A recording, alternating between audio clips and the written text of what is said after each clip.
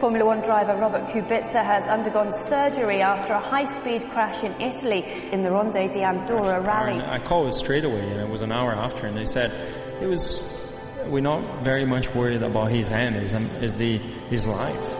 When the car went off the road and hit a church wall, it took 2 hours for the Formula One driver to be free. It will take time, and this next 2 or 3 months it will be hard. The 6-year-old suffered serious injuries to his right hand, arm and leg. I visited him a few weeks ago. He was doing pretty well, even though considering the accident. Surgeons are trying to repair the driver's right hand. I think it will be a while before he will be fully fit There again. were fears his hand would be amputated, but according to his surgeon, Kubica is likely to regain full use, but it could take up to a year.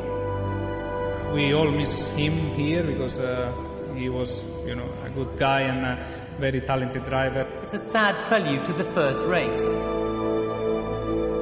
He is well, actually. The surgeries went very well. It was long, but it went well, and he started the rehabilitation. He's now moving out of his room, and he is definitely pushing very hard to get back. People ask me, but then, it's stupid to do rally and so on. It's the same with me doing the go-kart. I mean, you could have a brake failure and hurt yourself as well. And racing drivers, we always, like the example that I gave with the kids say, you need that adrenaline. You cannot stop. I mean, it's almost like the adrenaline comes up, and you top up, and then you don't know what to do anymore. You become a bit of a crazy situation. You need to act, and it was very unfortunate.